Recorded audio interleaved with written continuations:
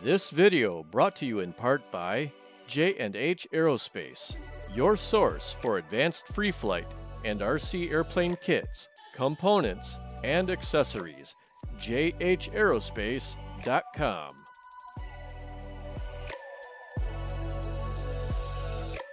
This video also brought to you by Windcatcher RC, your source for carbon fiber, EPP foam, and other RC accessories.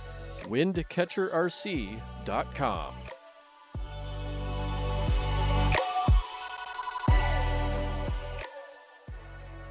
Ladies and gentlemen, boys and girls, now for the moment you've all been waiting for. J&H Aerospace and Windcatcher RC present the flight of the world's largest rubber-powered airplane, the Wandering Eagle.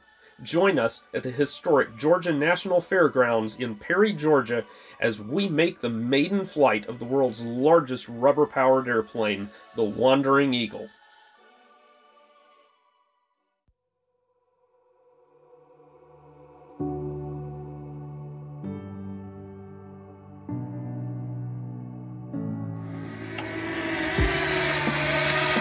Watch out for that stab and flips you in the head. Hi, I'm Josh Finn from J&H Aerospace. I'm the creator of the Wandering Eagle, the world's largest rubber band-powered airplane. I got involved in model airplanes as a kid because I'm a third-generation model airplane and aviation guy. Oh yeah! Yeah!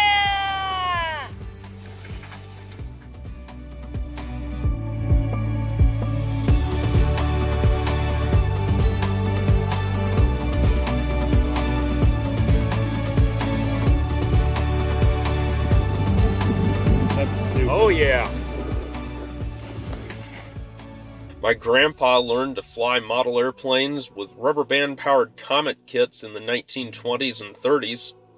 He passed that love on to my dad because my grandpa got his pilot's license on the GI Bill coming out of World War II and became a commercial pilot.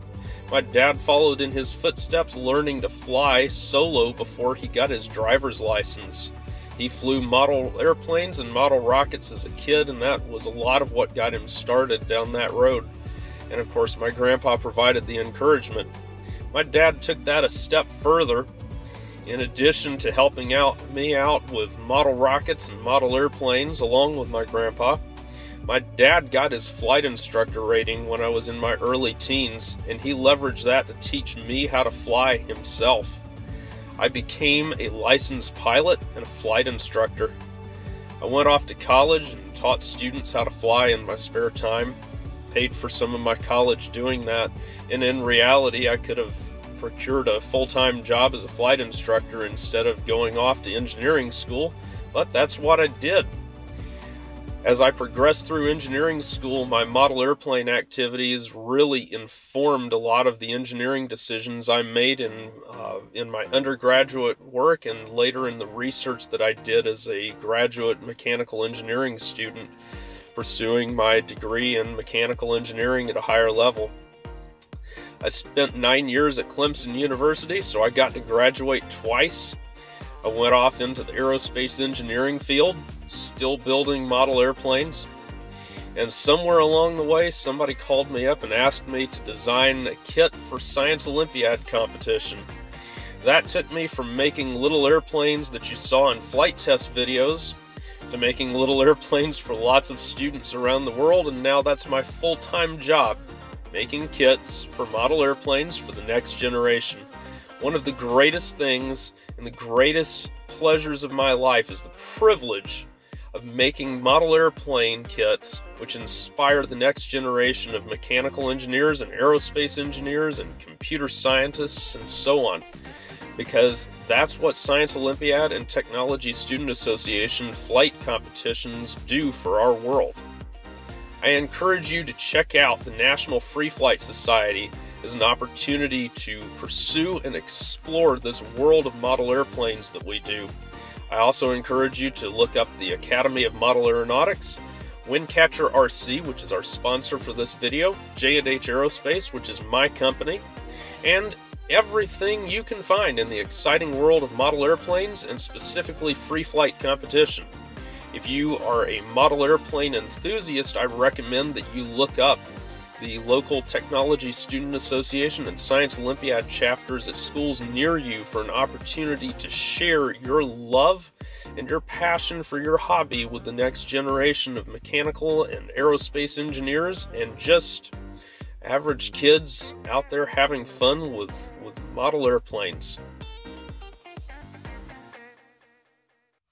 So why did we build Wandering Eagle? Wandering Eagle is the world's largest rubber-powered airplane to successfully fly. It is staggering 18 feet 2 inches. It's simply a balsa overcast. It's got a little bit of carbon in there too, but that's hidden away. That carbon is important and we can talk about it later. Windcatcher RC is your source for that material. But back to the specs. In addition to its 18-foot 2-inch wingspan, Wandering Eagle has a wing area of 3,950 square inches. To put that in perspective, its horizontal tail has a projected area of 1,250 square inches. That number should give you pause because that's larger than most of the large radio-controlled airplanes that you'll see at your local field. Give you a little perspective, an 80-inch giant-scale Piper J3 Cub is going to have slightly less wing area than that. This airplane is simply beyond imagination in its size. It has a 45-inch propeller. Most radio-controlled airplanes at your local field, you know, the really big ones, might have a 20-inch propeller. This is the big one. Tipping the scales at just over 6 pounds ready to fly, Wandering Eagle carries 18 ounces of rubber. That's 1 pound 2 ounces. which means that your size extra large bag of rubber bands from Office Depot is smaller than the rubber band that powers this airplane. Speaking of that rubber, some of the people inside the hobby would cringe at me calling it a rubber band, but that's kind of what it is. But it is made of the best rubber in the world. That's FAI Tan Super Sport. Wandering Eagle is powered by 32 strands or 16 loops of 1/4 inch wide FAI Super Sport strip rubber. That rubber motor is approximately 90 inches long. That is some pretty special stuff, and we keep it lubricated with a special silicone oil that I obtained from China and that we do actually sell. It is the same stuff we use for all of our competition rubber-powered airplanes. Wandering Eagle surpasses the 17-foot wingspan record of the previous ultimate record holder, which was the quarter-scale technology demonstrator for the Rubber Bandit project of the 1990s. That 17-foot wingspan airplane was radio-controlled, unlike the Wandering Eagle, which Wandering Eagle has no radio control. It's on its own when we let it go, so we had to actually make it so stable that it would fly in happy little right-hand circles all on its own. Why do we call it Wandering Eagle? Well, this is the most American project imaginable, because the real fun of this is that while we are kind of hoping to get that Guinness record, if we can ever get a sanction for it, to have the world's largest rubber-powered airplane officially recognized by some entity, we're seeking after FAI records. And you see, the FAI records for rubber-powered altitude, distance, and endurance have stood since 1964, and they were set by former Soviet states. We want to bring those records to the United States. And so, this project is called Wandering Eagle because, well, the eagle, the American eagle, she has to wander around to get those records. You see, we're not seeking to simply go, a couple hundred yards or 30 seconds. We want to exceed 6,000 feet, a little more like 6,500 feet, but give or take. And we want to exceed 1 hour and 41 minutes endurance. And if we ever get everything just right, we need to go after that distance record of 170 miles. Like I said, a wandering airplane.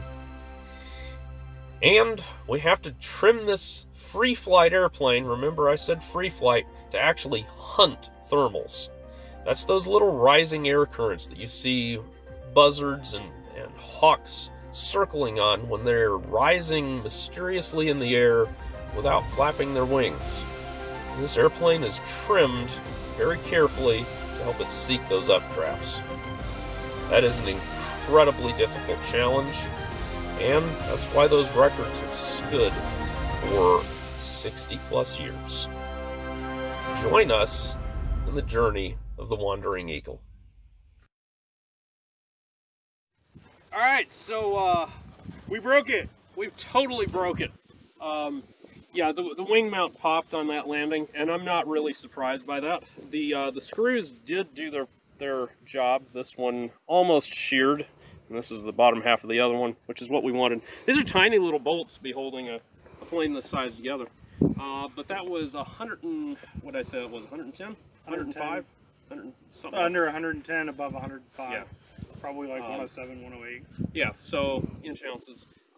My arm just gave out with the side winder. We couldn't use the Intercop winder because we're going to have to file the sides of the engagement on it because it won't fit that giant mess I've got on there. Yeah, thank you for picking air again. I owe you again on picking air.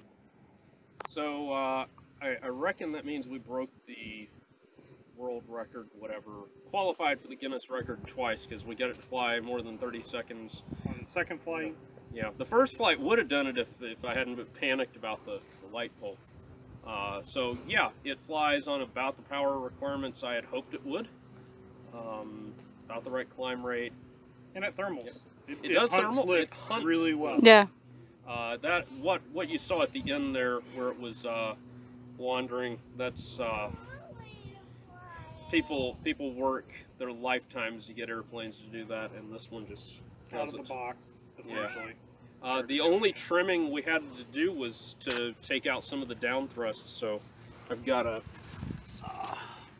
big shim right here for the down thrust. Things we did find out: this spring is not strong enough, so the rundown's too long.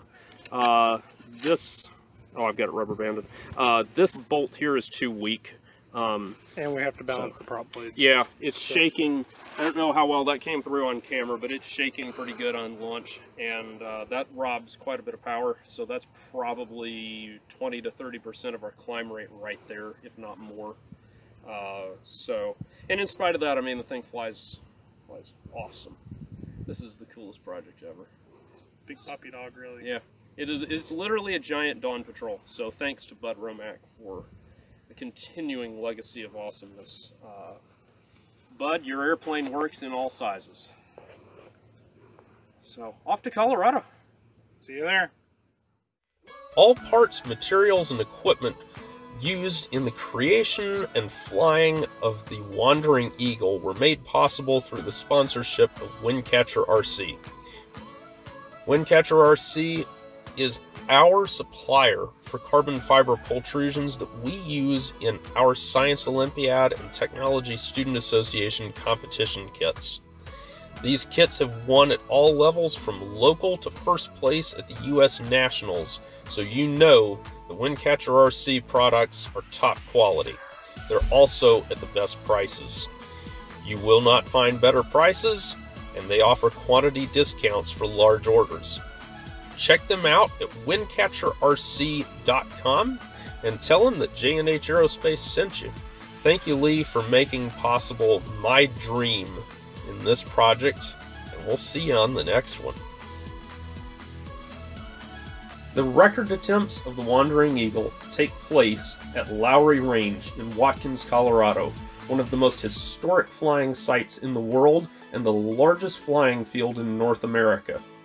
This field has been home to the Magnificent Mountain Men since 1979. Formerly created as a bombing range, this field was turned into a missile complex for the Titan I ballistic missile program in the 1950s. The Magnificent Mountain Men is the follow-on of the Martin Model Masters, a club which was created by employees of Martin during the construction of this Titan I complex. Today, the descendants of those Martin Model Masters who built this field still fly on this historic field near a Titan I complex that is visible in some of the footage.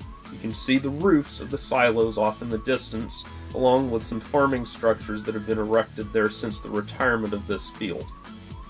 We use these 440 bolts. You can see how small those are, and they're intentionally undersized so that in the event of a hard impact, they just break off, which is what we want, because it ensures that the damage is focused on the screws instead of the aircraft. So what's the significance of the front of your shirt? It says 1964 with the, it's crossed out. Yeah, so our goal is to cross out the records from 1964. So the FAI world records for rubber power, all three of them were set in 1964. So that's altitude and endurance were both set on the same flight, and then distance was on a separate flight. And those were all set in the former USSR. And how was that different from the flights that were in the 90s? So those were just largest airplane to fly for rubber power. They weren't going for distance, and they didn't get distance or altitude or endurance. They were just doing proof of concept demonstration, you know, take it up there, fly it around, and land it. They could have gone after those records. I don't know why they didn't, but they didn't. So we're doing it.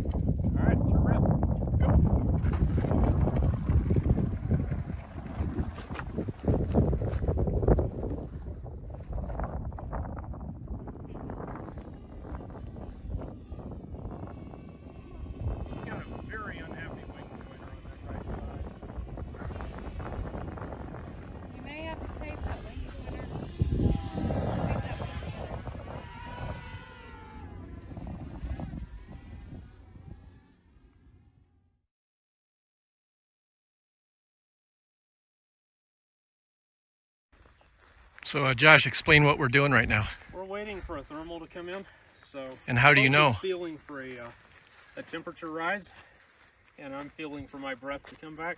No, that's not part of it, but well, I do need it to come back. We are at about 5,000 feet above sea level. Above sea level, somewhere in the 9,000 range on density altitude.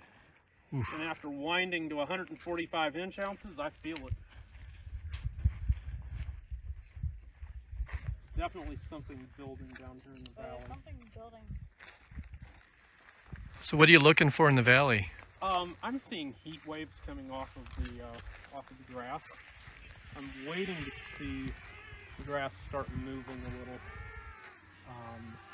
'Cause at that point I'll holler for Logan and we'll get her airborne.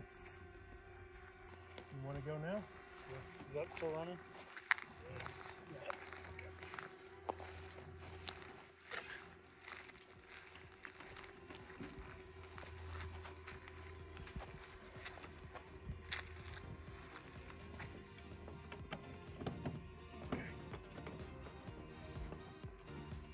Yep.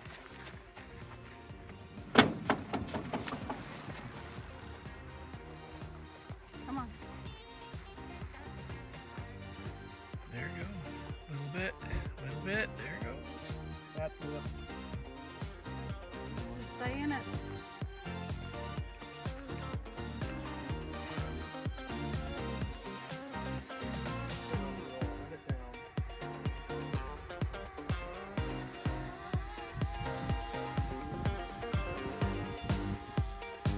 We're at 30 seconds.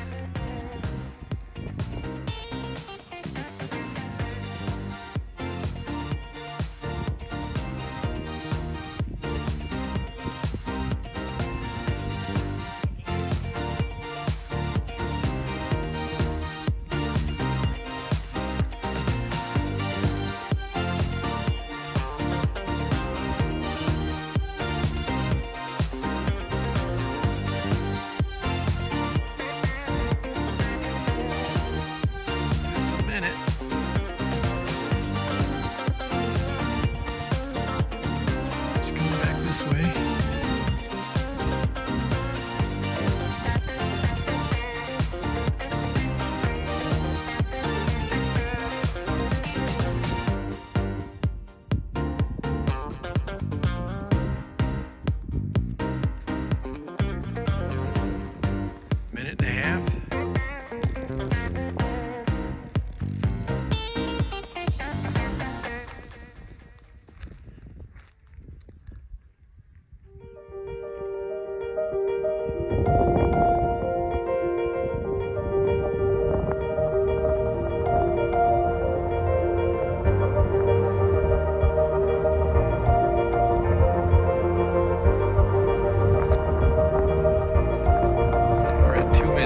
She's coming down.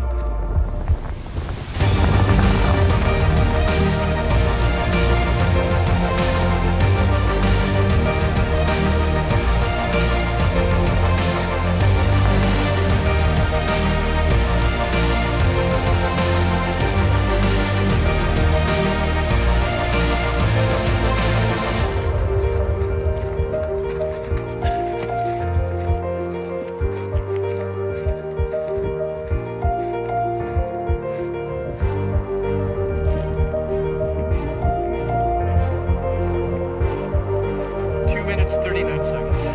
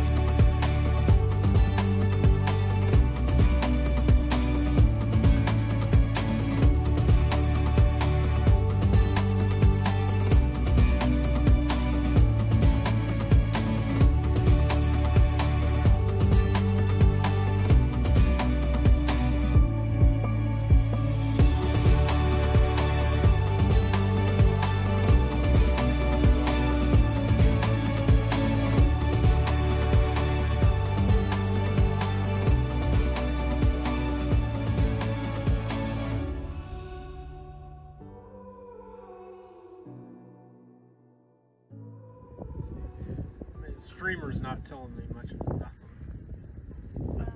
Oh, it's telling you it's windy. Thanks, Logan. You're welcome. Just, you know, your friendly neighborhood reminder.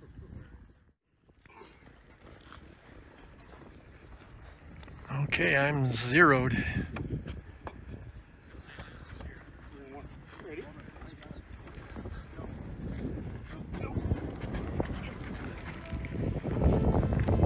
Don't hit it, don't hit it.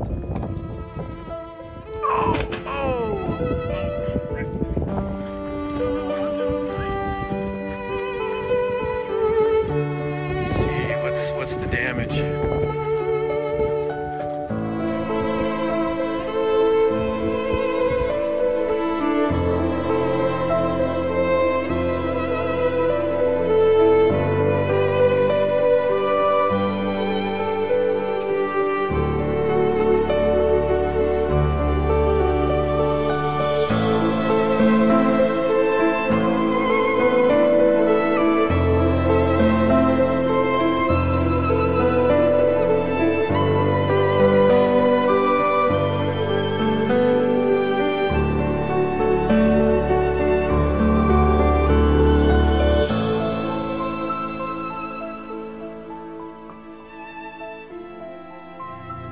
So how you feeling today, Josh? Well, we have literally mile-wide thermals, so I'm feeling pretty good. They're not real strong, so I'm just gonna see what happens. I watched Don DeLoach put an airplane 2,000 feet up just a few minutes ago, so Oh, nice. we've got the lift to do it, Awesome. and it's strong. Yeah, today is day 2. Josh spent the evening at one of the locals' workshops. Hey Josh, who Bernie Olson. oh, Bernie Olson allowed us to borrow his workshop to do the repairs on the Wandering Eagle. He is a retired Lockheed engineer and has a fantastic shop. And he's done cool stuff you've read about. Literally. Well, that was not the rubber band. Oops. Alright, so we've got a spring here for tension on the line to set it to ensure that it's taut down against the incident screw. And you can see now we've got a much better deployment. That's what you want to see. So this is a very simple way to do this. I don't recommend this method. However, this is a all metal gear servo, not just metal on the initial output. And so these we use on discus launch gliders, so they're actually under tension, a little bit less than this. But so this can handle that amount of tension for extended periods. Most servos can't. Your KSTs would be able to do this for a while. They'd start chattering eventually, which I assume this will eventually, and that's an indicator I need to put a mousetrap on it to isolate the tension, but that's kind of where we are. I have taped this so that the battery can't go flying forward like it did in previous episodes, so hopefully that'll be good. Yeah, would you mind triggering it one more time for the video? So we've tested the beacon. Texted all the beacons. We have multiple beacons on hand. 2 different GPS ones. One programmed to his armband, Steven has, and then I have one attached to my bike for my own beacon. So we also have the Walston. We verified the Walston's working, so we're set there. Yeah. And Can then you explain everything's to on really big batteries? Can you explain to everybody what's the Walston? Walston is our directional beacon. We're non-directional beacon, and then we have the Yagi to make it so that we have a general idea which direction it is. So basically, all it is a battery plugged in, and it just sends out a single beep signal that's consistent.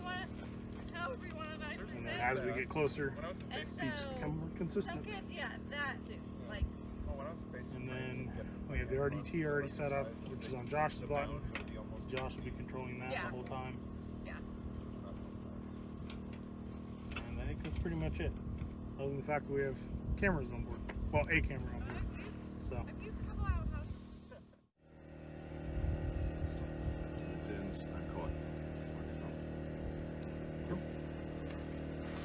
Alright, what's going on? Just make sure you get latched to the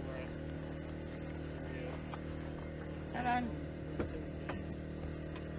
I am going to need a rubber band to secure my prop. I forgot about that. Ready? Yep. And there she goes. It's fine lift. Get that nose up.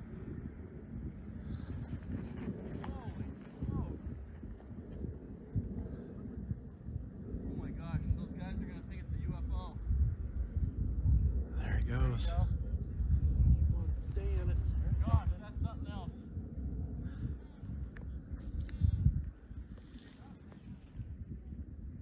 Oh, It's got a little bit of lift right there.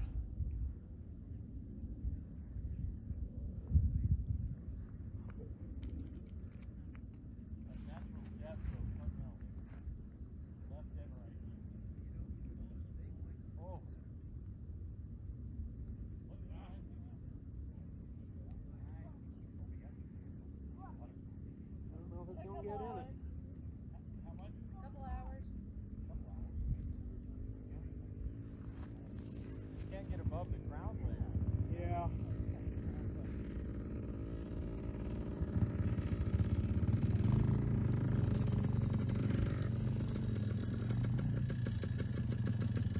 She's coming back towards us a little bit. Oh, turning away.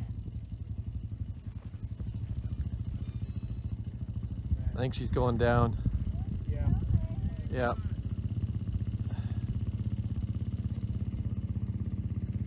Yeah.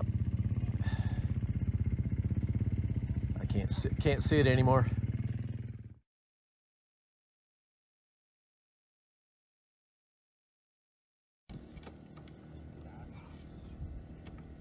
Got it? Yep. Timer started. I'm started. Go up. Up, up, up, up. Come on.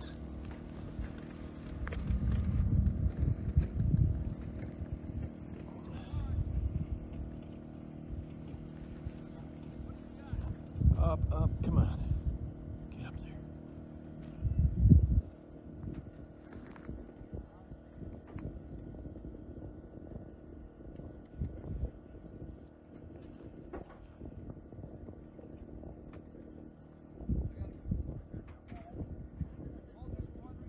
No. Oh, come on.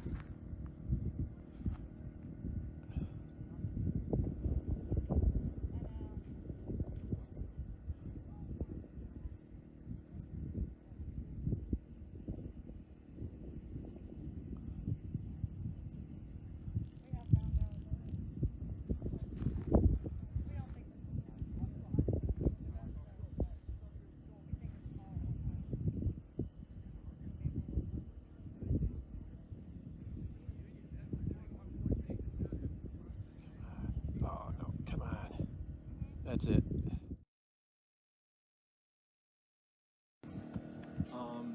I think this morning we had the air to do it, but it has cooled off a lot, and I'm not seeing the indications of lift that can. I mean, we had a freaking dust devil, but it's just so tight you can't turn a plane that size that low in that. I don't think we're gonna make this work today. Flies great, especially if you can keep it out of sync. I mean, most of that was sync. So the problem with the Dust Devil is it's going up and everything around it is going down. And unless you can get way up high and then it widens out. But I mean, you can't. You're literally, it was orbiting this core. It's all going down. I mean, the plane was fighting like crazy. But you can't fight that with a slow airplane. Any rubber model they just can't do it.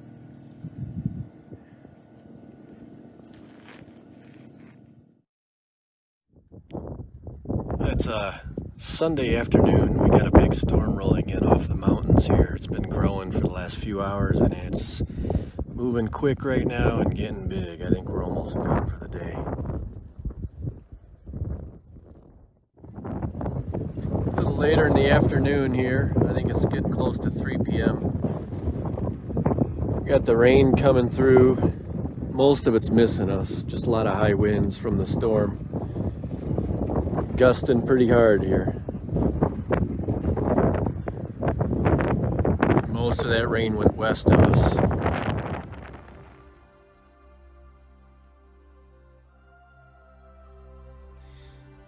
So in conclusion of this project, we pretty much can say we can check off that list, I think, that this is the largest rubber-powered airplane ever to successfully fly.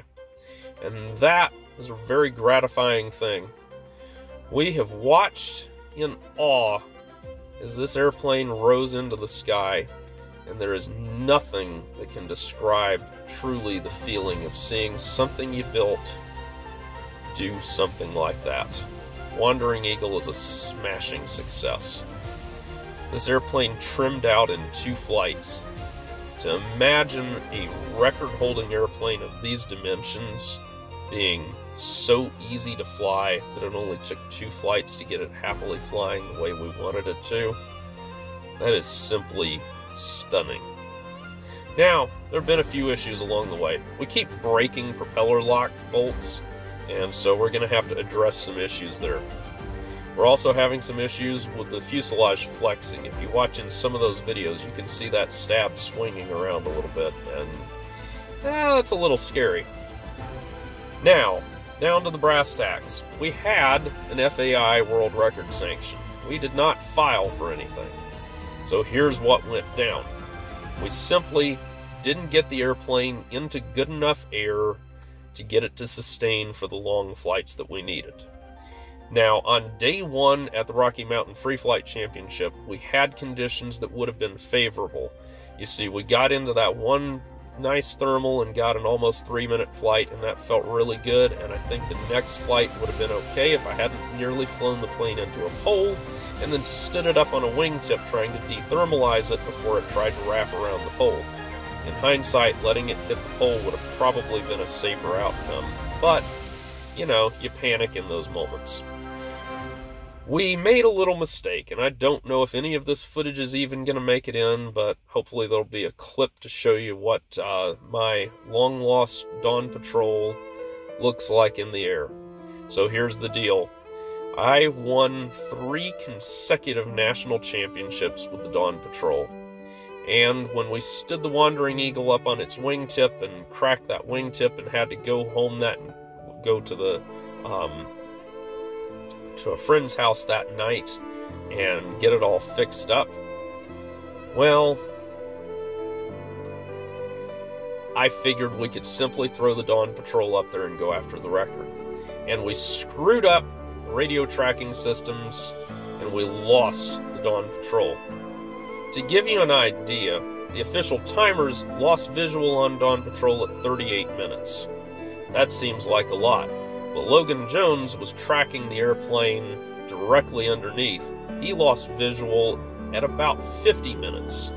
Logan has good eyes, and we've kind of calibrated his eyes, so if he lost sight of the airplane directly overhead, that means it was passing about 5,000 feet, maybe more. And we know that because Logan tracked a Mulvey-Hill flown by Stephen Wrigley at the Nationals up to 3,600 feet or something, some number of that nature, over 3,000 feet, maintaining visual, and was able to get the airplane back. That's how Stephen got 5th place at the Nationals. So, we lost sight of the plane, and it happens. We were never able to recover the lost Dawn Patrol, and on the following days we did fly the Wandering Eagle some more. However, the conditions steadily deteriorated throughout the contest. That's okay. We did lots of flying of other things, and we got some awesome footage that y'all have been able to enjoy. So, what's that leave on the table? Well, we still got to go get those FAI records. So we're going to regroup, we're going to rethink some things. There may be more airplanes in the future. We're definitely going to make some changes to the Wandering Eagle to push it harder. And you're just going to have to stay tuned for what's next, because I am here to tell you, it's about to get real in J&H Aerospace world.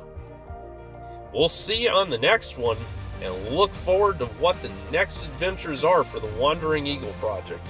See y'all later. This is all being documented, so you know. My lack of mental health.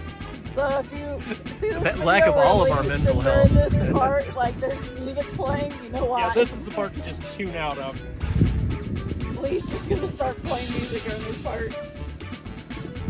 The circus music. Yeah. Yep, that's circus. Yep,